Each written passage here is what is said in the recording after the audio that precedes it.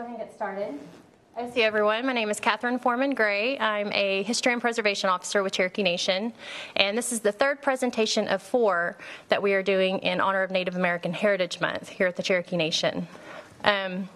Roy Boney is going to be presenting today on the Cherokee language from talking leaves to pixels, and he's going to talk about how we're using technology to further our language. So with that, I'm going to go ahead, and he's a what is your title again? Cherokee Nation Technology Specialist, I guess. Language Technology Specialist. So with that, I'm going to go ahead and turn it over to Roy, and thank you all for coming. Well, hello, everyone. I guess you can hear me okay, all right? I got this. Well, like Catherine said, I'm going to talk about how the syllabary was adapted from handwriting to the printing press and beyond that. So I'm going to show a bunch of slides here showing the some image of the syllabary and how it's changed. Of course, everyone knows, this is Sequoia, who has the distinction of, being credited with creating the writing system. And below, you can see that's a sample of the writing system itself. That's how Sequoia signed his name on the documents they have attributed to him. And so everyone knows they've heard the term talking leaves. That's, Sequoia famously, called them talking leaves. He saw people writing and figured, why can't we do this ourselves? So when he began developing this around 1809 or so. The dates are kind of vary, but it was a long, intensive process. And as part of this process, his work was destroyed. Some people thought he was pursuing a bad thing, so some people say his wife burned it. Some say other people did it. But the idea is some people thought they didn't understand what he's trying to do, and they wondered what he was up to. But it proved to be a very successful thing for us as a people. So in 1825, the Cherokee Nation, realized they saw that this was important, so they gave Sequoia Guest, or George Guest, here's that says a medal. So when you see these pictures of him, he always has that medal on. This is the text they had on the medal there. This is an image showing what the original writing system looked like. If you notice, it looks like cursive writing, because at this time, people were writing with dip pens and quills and that type of thing. So if you imagine writing with these type of pens, if you stop for a second, you have a big ink blot. That's why they're very flowing. And next two of these syllables, you'll see kind of the modern version of how these turned out. It's kind of hard to see up on screen there, but that's this image is actually at the Gilcrease Museum in Tulsa. So during the development, the syllabary got modified. They simplified it because they were going to make it for the printing press. So here's an image showing the syllabary as it was kind of simplified, and they're getting ready to go to the printing press here. And so here's an image showing the syllable O in Cherokee. Have you ever seen the type that went with the printing press? They're real tiny. So if you can imagine, one reason that it got simplified was you had to carve these pieces out on this metal type, so they simplified the writing system to fit this new technology they wanted to use. So in 1827, they published a newsletter showing, for the missionaries, the first 5 lines of the book of Genesis. So this is the very first instance of printed Cherokee that's on record. A few months later, the Cherokee Phoenix was published, and this was, the first bilingual Native American newspaper, and it was printed in English and Cherokee. It had a very tumultuous history, and it got, canceled a couple of times, and then came out a different ever, like the Advocate and so on. But it's still being put out today on the internet, so you have this idea that we've had this writing system for quite a while, and we're still using it. And as part of the process, when it was going through the modifications, there were discussions about the numbers of the syllabary. Some say there were 90-something. I don't know if that's true or not, but there were 86, and they narrowed down to 85. And the 86th one here, there's a documentation here from the Cherokee Phoenix in August 1828 talking about this syllable that they never made type for. Some say it's the ma character. So in the original handwriting, you can see on the left there, that's the shape looks like a little G. That was the original ma. And in the type here from the Cherokee Phoenix, they're talking about how they omitted it from the syllabary, and they talk about how they actually printed it, where they broke a capital G in the English and made it look like that shape. So here is the syllabary as it was finalized at this point. You can notice, you see that little gap there after mu. There could have been a ma there, but it was never adopted.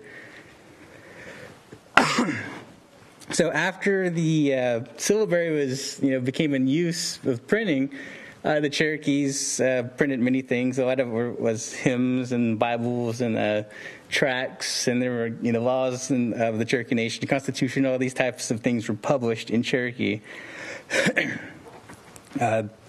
This occurred, for quite some time. I think it's really neat to see things like this, like the musical book. I like to think of learning musical scales in Cherokee. That'd be a really cool idea. Here's a math book, an old math book showing, I guess this is, I'm not sure what type of, I'm not a math person. I think it's division. Looks like they're showing division here or something. But, and again, in the seminaries, they publish newsletters. Here's the Cherokee Rosebuds. They published a lot of student work. And even the United States used the syllabary in the correspondence with Cherokee Nation. The sample was in 1863, the Abraham Lincoln sent a letter to Cherokee Nation. So you can see it was a widely used system of writing. I thought this was very interesting when I seen this. The idea at the time, William Eubanks developed this shorthand system of writing Cherokee. The goal was to use it in the courts, because at this time there's a lot of discrimination against Cherokees or other natives too in court, and your testimony might not have been recorded, especially if it was in Cherokee language. So this idea of having shorthand is a cool idea. It never really took off, but I just like to show this because I think it's a really interesting adaptation of how people wanted to use our language. Again, they printed the Constitution and various laws in Cherokee out throughout the years. So Cherokees were always interested in the idea of communication and technology. We had the very first phone line west of the Mississippi. The Cherokee Nation, felt this was a thing that we needed. So I think it's kind of neat that we have this. We had the distinction of doing this, making the first telephone line here. I also think it's interesting that you can see here's a newspaper roughly from the era showing they had a newspaper called the Telequat Telephone. I don't know if there's any correlation to it, but I think it's kind of neat to see that they felt in the Indian Territory that this was a cool technology. We wanted to use it. We felt it was important to communicate. Here's an image of the Cherokee Advocate. There's an interesting little story here. I remember reading actually yesterday about the editors of these papers at this time. It was a hotly contested election, and so they printed different editorials in their papers and going back and forth, and they had this dispute. And the editor of the Advocate actually went and shot the other guy. I think it's not really funny, but you get the idea that Cherokees have always been arguing with each other over politics for quite some time. So when the Cherokee Advocate ceased publication, the printing press was sold, and the newspaper here, the Fort Gibson New Era newspaper, actually used the printing press to print its own newspaper. So it's we had this great invention. We had a printing press, and despite the fact that Cherokees we didn't get to use it all that much sometimes because of politics and whatever was going on, the technology itself was still being used. Again, here's some more samples of the syllabary being used to communicate with people. This is from 1917. Here's an image of the Cherokee typewriter that's over at Sequoia's home.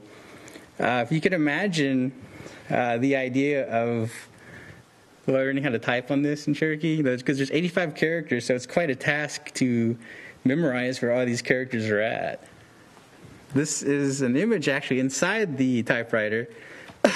We had the fortunate, I guess, a couple of months ago to go with the translation department at Cherokee Nation to look at this typewriter. The museum let us actually type things on it, and they let us take pictures of it. And so it's fascinating to see. That's a new technology at the time, typewriting, a typewriter. And we had Cherokee on it. We adapted the Cherokees. A lot of people have this idea that we're kind of, or the stereotype in general of natives being stuck in the past. And we always, as Cherokees, we're always on the cusp of technology. A bit later on, in the 70s, here's the IBM Selectric typewriter element. If you've been around for a while, you might recognize this. They had these in English as well, in other languages, but the Cherokee Nation, they initially were going to collaborate with IBM to make this, but it cost too much, so they found a company out in Hawaii that would make them much cheaper. The idea was, to get a lot of these mass-produced so people could do their own stuff. They could write their own documents. I don't think too many of these were actually made, and I've actually never seen one in person. I'd love to get my hands on one of these, but this is the Cherokee Heritage Center is supposed to have one of these, I believe, and I believe a couple of people in the community have them, but I have yet to see them. But it's showing that, we were using technology and we adapted to, whatever came up, we used it. This here is a newsletter called the Cherokee Speaker. It was published in the 60s. And I found it interesting that you can see here it's talking about this group. They're out in Chicago. They procured $1,000 to make a set of Cherokee type. So when they had this produced, they sold it for about $50 for a set of Cherokee types. And there were people that got this, and they made their own little newspapers and publications at that time from the 60s on. Here's a sample of that type that came from this newsletter. This is about a squirrel, but they were printing this to show that, we got print again. If you want to use it, here's your opportunity. Here's an image from a 1965 Cherokee primer using that type. It's as a person that studied typography in college, I find this really fascinating to see how the letter forms are related to each other as each version of the technology advanced and modified. You can see we still have the same basic shapes of the syllables, but yet they're being changed ever so slightly as it moves on in time. And again, here's an image from the 1975 Cherokee Dictionary that Durbin worked on. I spoke with Adeline Smith a while back about these projects, and she remembers the process of typing these things on a typewriter. And she talked about how difficult it was having to type the part in English out and to leave spaces for the Cherokee and go back in and add the Cherokee into it. If you can imagine having to do that now, now you can type it on your computer or your iPad or whatever it is, but back then that was quite a task. She really made sure that I knew how difficult it was. And again, this is just another publication showing the use of that particular type. You can see it's related to the other one. I'm not sure if it's the same one or not, but you get the idea that Cherokees were producing content in the syllabary. As every decade it went, we still tried as best we could to print things and get content out to the people. In the 1970s, the late 1970s, that's when computer technology became more common. It got to the point where you could have a computer in your home if you could afford it. So I like to show this image because it shows it. There's a typographer named Hermann Zopf. He's a German guy, and what he did is he designs lots of fonts. So if you use a computer now, there's a big chance that you're using fonts that he designed. So he was working on a Cherokee font back in the late 70s. It never was actually finished, but you get the idea that there was an interest in this in technology. I think it's kind of funny, too, to see up in the corner, it says Chautauqua instead of Chalagi up there, because in the syllabary, when they cross in the center, that's the ta, not the law. But that's kind of what happens sometimes when there are people working with the language that do a lot of research. They kind of misspell some of the words because some of them the syllables may resemble others. So it's a very interesting territory to be in. So in the 80s, Again, when Durbin worked with a group out of Louisiana to make the very first Cherokee word processing software. Here's a newspaper article that was about that. Durbin provided me a copy of the letter that was they presented to Chief Lumenko showing the technology in use. So this image here, it's kind of hard to see, I guess, from where you're sitting, but this was... it was Cherokee word processed words. It was a computer program that did this. And this was, again, in 1987. So you can see we still were advancing and using technology as it went. This font here was actually developed by Franklin McLean and Al Webster. This was used in the several publications, including the Cherokee Observer. I think it's really great to see that there are independent people out there making Cherokee fonts as well. Because in the early 90s, that's when the idea of desktop publishing kind of became a big thing. People could go home and you could print your own stuff. You could make your own documents. It was much cheaper than it used to be. So this technology gave people a voice that they may not have had before. Again, a bit later, in 1993, a gentleman named Joe Cicero developed a Cherokee font. This was based on the Beginning Cherokee book by Ruth Bradley Holmes. There's a chart in the book that they did a scan of, and so they got the font from this scan, and they gave this file to the UKB, in which they released their own Cherokee font. A bit later, the Cherokee Nation received the same work, and they modified the font slightly. If you compared the two, they look pretty close, but there's slight differences in some of the syllables. But this was released by Information Services at Cherokee Nation around the year 2000. This font, for the longest time, became one of the most widely used Cherokee fonts ever. It's still being used now, actually. And it was really great that it was made, and people created lots of things with it. But the technology under the font itself, the computer still read this as, this is an English font. It may look Cherokee to your eyes, but the computer is reading it as this is English. So what happened is that we needed again to evolve the technology of the writing system. So that brings me to Unicode. Unicode is the universal standard in which languages are encoded in computer operating systems. So any device that you have that's digital, if it's a laptop, a desktop, a tablet, a cell phone, whatever it is, operates on this standard of Unicode. In the mid-90s, Durbin, Feeling, and Dr. Gloria Sly worked with a gentleman named Michael Everson out of Ireland to make the application to get the syllabary encoded into the Unicode code system. It took about 5 years for the process to go through and get all the proper approvals, but they did it in 2000. So what that meant was that the Cherokee language itself was digitized. It was encoded in all the computer operating systems that there are. This was a major step forward for our language again. It took a bit for it to trickle out, because it was new technology, and when you think about the population that we have, there's not a lot of people that can afford a lot of this new technology and computers and things, so it took a bit to trickle down. So in the year 2003, Apple Computer introduced Cherokee language support for all their computers, which meant that every Apple device that you buy, or a computer device, has the Cherokee language on it in the box. So there's no need to download anything extra. You can go to your system settings and enable a Cherokee keyboard, meaning you can type on your keyboard on your computer, and you can type in Cherokee and it displays your font properly. So this development led to the introduction of these Apple computers in the immersion school around the year 2008 or so. This allowed the immersion students to begin doing their homework in the Cherokee language.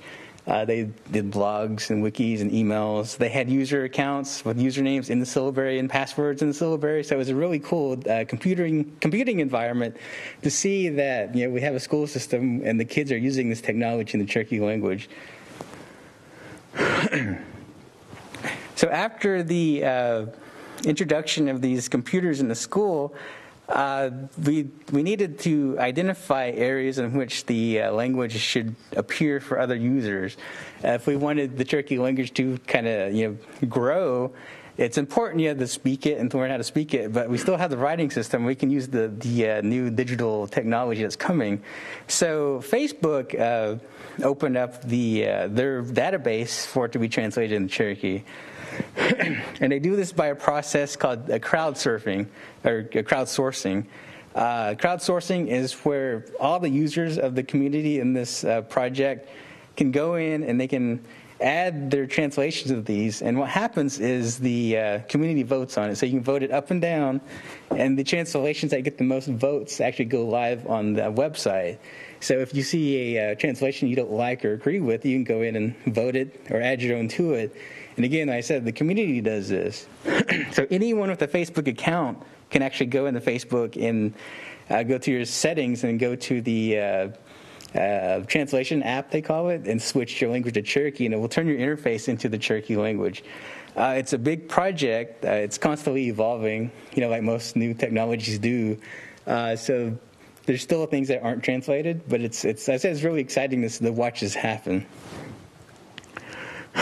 So soon after that, we continued the partnership with Apple, and they released the update to the iPhone software. This was in 2010, and what that meant was when they released this update, there were immediately made over 200 million devices in the world Cherokee compatible. There's the Apple's line about there's an app for that. That's not quite true in this case, because this is bigger than an application. It's actually not. You don't download it. It's actually on the device. So if you go to like the Verizon store or the AT&T store and buy an iPhone or an iPad or iPod, the Cherokee language, again, it's on the device itself. You just go to your system settings and turn it on. And so you have it in your pocket. If you have an iPhone right now, you have this in your pocket already. Here's some screenshots from the device showing the Cherokee language in these settings. And there's another image showing the Cherokee keyboard. It's engineered for you can access all 85 characters from this one screen. If you're familiar with the syllabary, it's kind of hard to read up here, but all these keys are the first syllable in that chart, in the left side of the row. So like if you hold down the ga key, you have the ga, ge, gi, go, gu, and ga. Like all those syllables are hidden under each of the keys.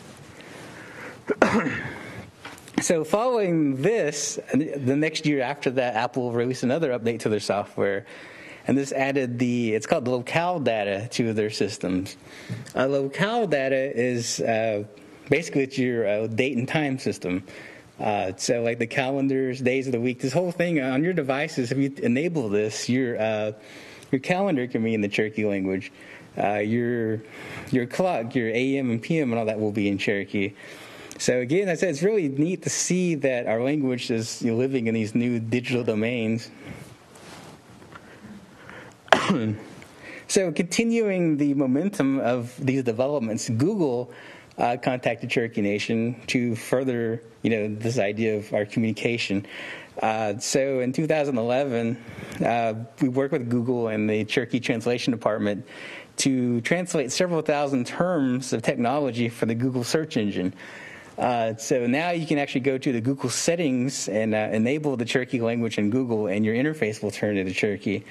The other thing they did for us that I think is really, really great is they made this virtual keyboard for us, which means that if you have a device that doesn't have a Cherokee keyboard support on it, meaning you can't type in Cherokee on it, you can actually go to Google's website and enable this and type in Cherokee on those devices, or a computer that may not have a Cherokee keyboard layout installed on it. And additionally, this virtual keyboard, the source code for it, Google put that in the public domain, which means that you can copy this code if you're into making websites and put this into your own website. You can make your own, basically, you can make your own Cherokee word processor now. So the partnership with Google, continued still, and in 2012, their Gmail product was released in Cherokee. which was another major step forward. With we have this major email system in our language. Again, the translation department did this. It's really great that they can do all this really great work because it's very technical. And working with them to explain what these mean, these terms and things, it's quite a challenge. But they rose up and they did it. And if you're a university student, a lot of universities have Gmail as its underlying email system. And I know NSU does. So you can, if you're an NSU student, you can enable the system settings and your email at school and have access to the Cherokee Gmail as well. So the big thing after that was, one of the last remaining huge software companies is Microsoft. So they saw that the Cherokee Nation that we had as Cherokees, the determination to do this with our language, to exist in a digital domain. So we got to collaborate with them, and we have Windows 8 in Cherokee now. Which means that if you if you have Windows 8 and go to your language settings, you can actually download a language interface pack in Cherokee, and it will install it, and it turns all your menus into Cherokee and your folder structure and all this. It doesn't mean if you run other stuff, if you have if you run Photoshop or something, it's not going to make Photoshop in Cherokee, but anything that's Microsoft on it will be in Cherokee. So all the, again, the system settings, here's a screenshot showing Windows 8 in Cherokee. And there's certain terms that you're not translating. You don't translate because of copyright, like the word Microsoft and Windows and that type of thing. But the general idea is that there is, a Cherokee version of this. And, again, the translation department, it was amazing to work with them on this. We had a team of, I believe, 11 translators on it. About half of them are staff, and the rest were contractors. And we used community people, and if we had questions, we would contact others and ask them. So it really was a great community effort among the Cherokee language speakers to do this. The other development of this collaboration with Microsoft was the development of this font. It's called Gadugi, as you all may know. You've heard this term a lot, probably in the last few years, but it's based on the idea of working together. And what this font means, we had to develop it's called a user interface font. So on a computer, you can't use your standard old fonts. You have to have the streamlined shapes of the letters here, the syllables.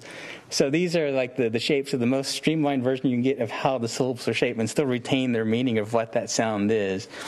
So this was the UI font. But what they did additionally is if Microsoft works with other tribal languages in the future, they will add their writing glyphs to this font, meaning that this font's going to be reserved for all the indigenous people of the world that want to use Microsoft products. They can put their language letters into this.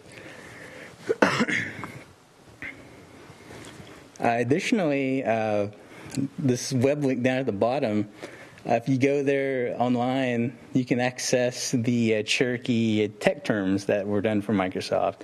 It's a searchable database, so if you're looking for the word network or software, or whatever it is you're maybe wanting to know that's technology-based, you can go to this website and search it.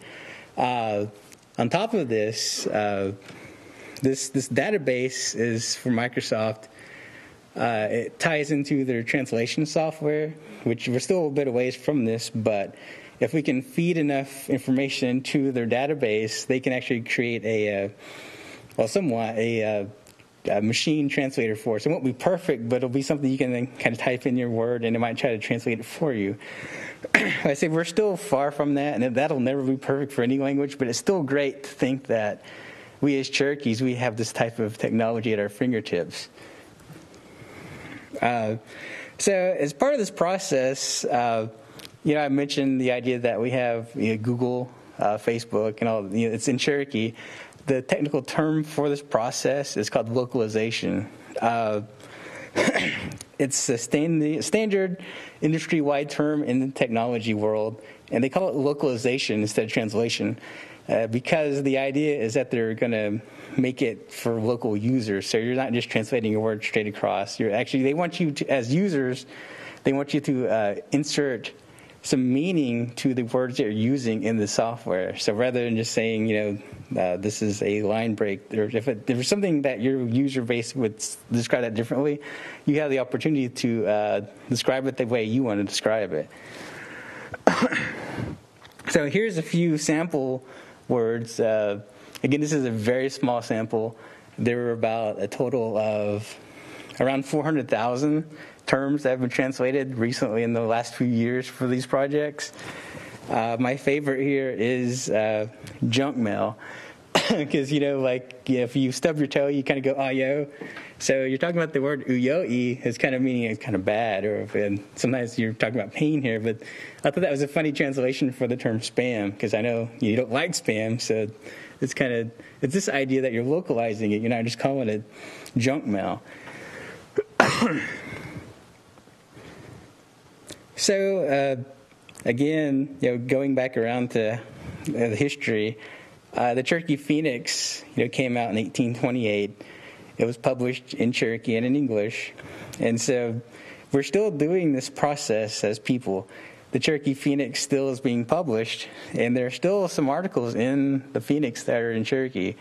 This was taken just a few days ago, talking about the Cherokee Nation Youth Choir being, they're going to sing at or be in the Macy's Day Parade. So, it's really neat to see that, not only are we using, technology and getting the word out, we still have our own language, we're doing it, and we're still participating in the world. A lot of people, again, I go to a lot of different places and work with different people, and the question always comes up about why should we do this for Cherokee? They always say there's not enough people that speak it. There's not millions of people. There's thousands of people that speak, but there's not millions. And the answer I always give them is why not? Because we have a long history of this, and there are people that use it. And even though we're in a situation where we're bringing it back, we don't have as many speakers as we used to. But these types of tools help greatly in perpetuating our language.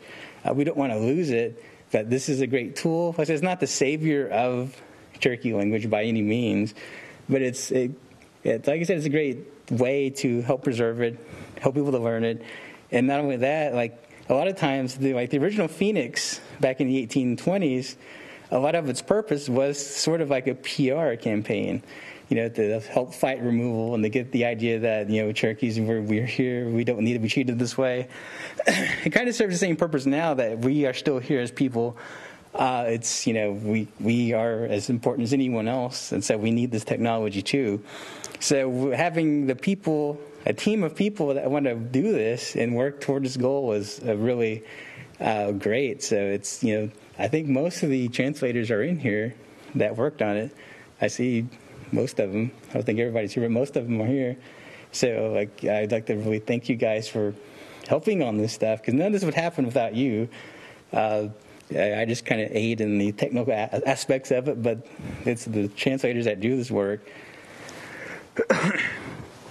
So I'm going to kind of wrap up here. I'll leave some questions for you if you have anything to talk about or so I'm always interested in finding out more information about the history of the writing system, and I know sometimes people point me in another direction, well, this person did this or this person did that, and so you got any questions or comments or anything?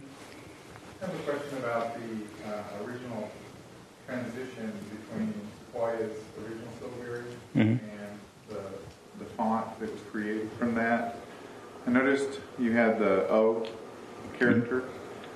And it looked as if what was created was simply a chop. Yeah. And what was left. So has anybody studied that transition to see how many of those characters were actually done that way? And what part of the original character survived? Not really. There's been a book and a couple of articles by a lady named Ellen Cushman that's kind of looked at it, but she hasn't really done a really deep analysis of that transition of what happened and how the shapes became what they were. Just it's sort of very general. Can you go back to that image? Yeah.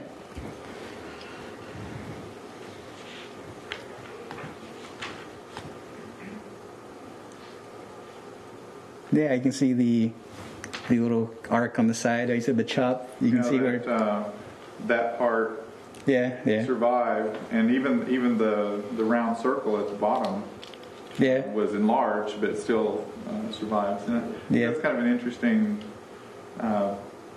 idea that Sequoia's original syllabary is still alive in that in more ways than just that it represents the language. Yeah, the actual shape is still in a lot of it. Yeah, it's in part of her analysis. Some of the syllables actually have a very common core shape, so she laid a lot of them on top of each other to kind of show that common shape. But there's some that are just radically different altogether. But there's not been a really intense study of how that's been, the connections there. If you've enabled the Cherokee language on your PC or your Mac, and you have a visual disability, is it APA compliant? Will it read aloud too in Cherokee? Not yet.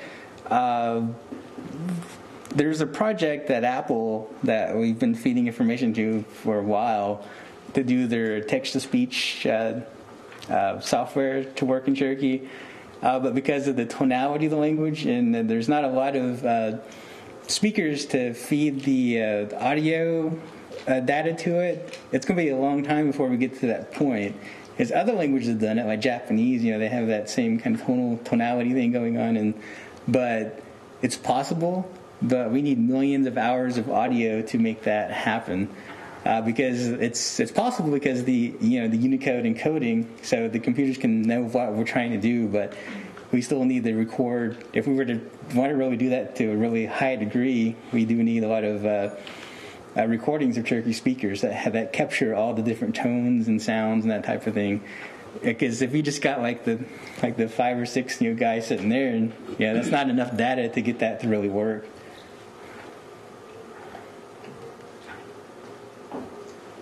I have one more question of the translators. The character moo, have we found any words besides moody that have that in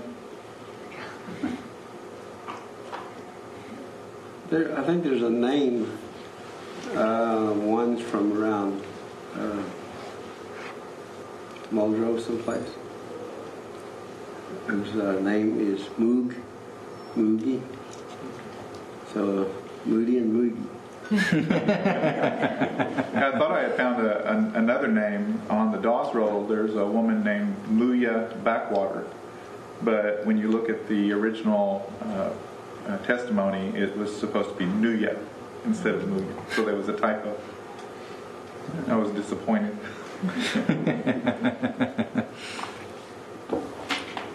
Yeah, one other thing I would point out too is I get the question a lot about.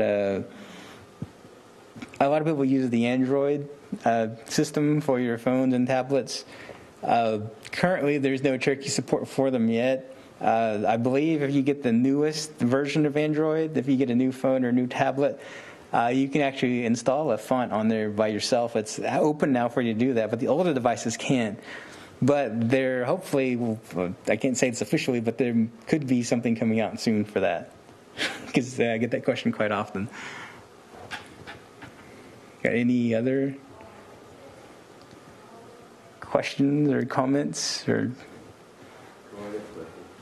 On the Cherokee Nation font, can you go back to that?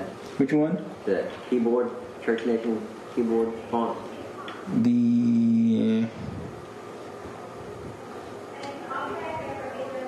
Let's see, where is it at? This one? Yeah. Go to that no. Lowercase. Mm-hmm. First row, second one to the last one, and next to last one. That no. Mm-hmm. We asked could that bar on top be put back in, but there was. Wouldn't that be put back in there? Yeah, there are many different fonts that have that now, and this is just one type. But on a lot of them use this. That's why I said that bar needs to be back on there, I believe. Yeah, right. Right next to you. Mm-hmm. Yeah. Well, this font here is the one that's being phased out because it's, like I mentioned earlier, it's underneath. It's technically an English font.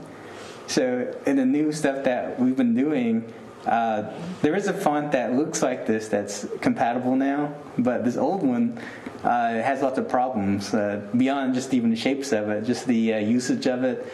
Like if you try to use it in an email, if the person doesn't have it, the same one that you have, it's going to get all garbled.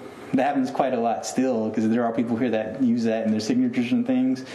But I said we're in the process of trying to phase it out. It's going to take a while because it was such a important development when it came out, around the year 2000. People really latched onto it, and there are a lot of documents that were made in it, especially a lot of the Phoenix documents and a lot of the translation documents since were used in this font.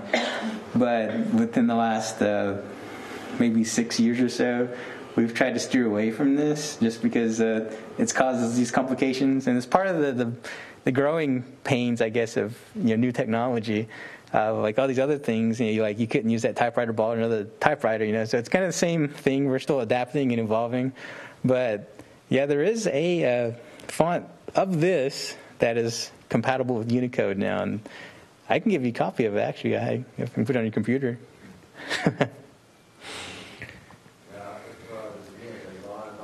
A lot of writing that had that on there. Yeah, I was missing all of you that they were incorrect on that.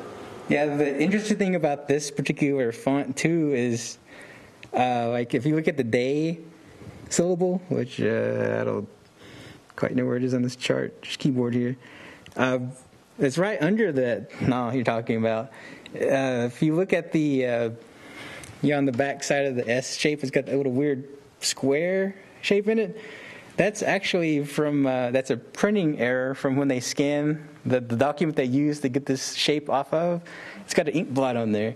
And that's what that is, because if you look at all the old documents, that they never had that little square on the back side, just had the two bars sticking out. Yeah. So when you look at all the shapes of these, you can see how they've evolved, and some of them carry that type of mistake in it. If you go downtown by the courthouse and those bricks, you see some of those bricks have that day in it. It's got that error in it. And at immersion, some of the students try to draw that. They'll do that and make that box and all that. And so I said there's a lot of outreach and education that needs to happen about some of this stuff to get people to understand why we're moving on to a new type of technology. I mean, a font's kind of, the end user sees it and sees Cherokee, but underneath the computer is doing something entirely different. And the average user doesn't really need to know that so much, but understanding the difference in the Cherokee fonts, because there's not that many of them, will help a lot for the user base. Was there a reasoning behind the layout?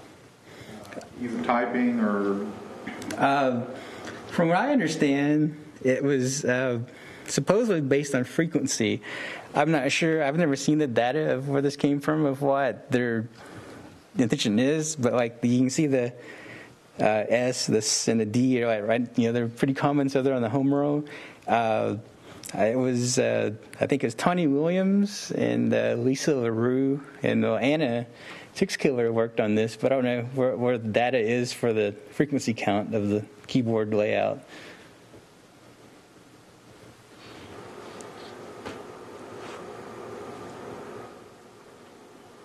Got any more questions?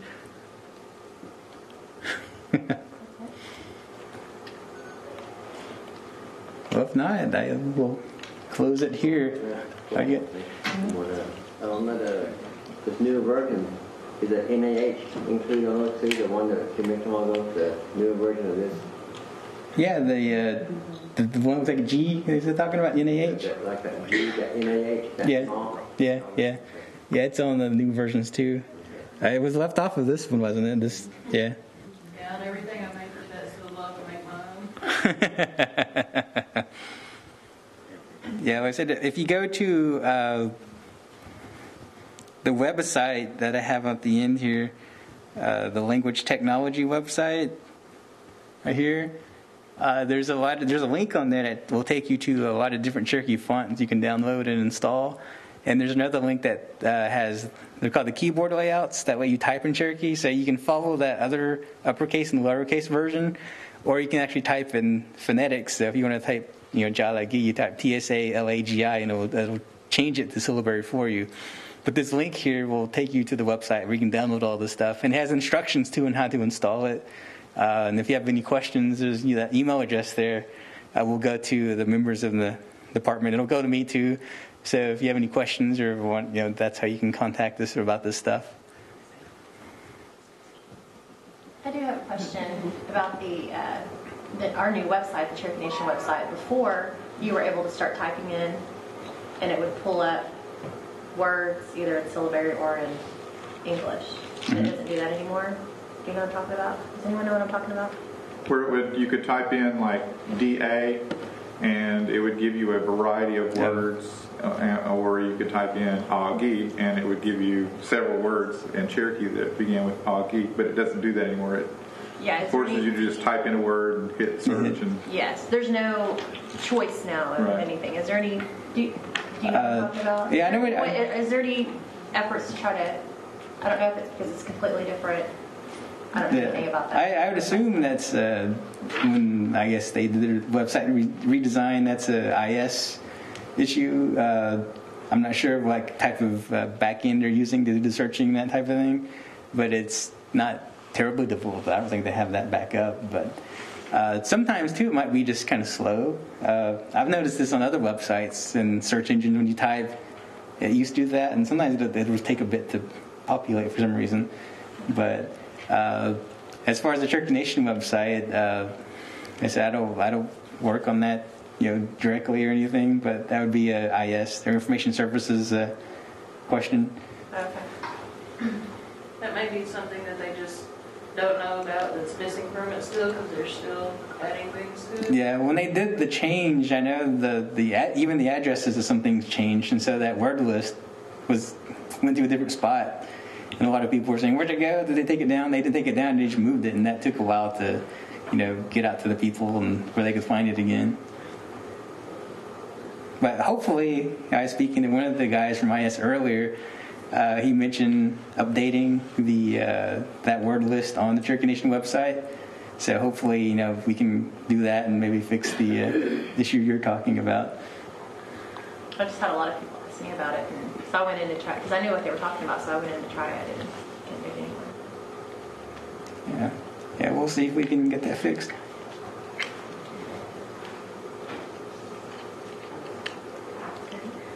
Well, thank you very much for listening.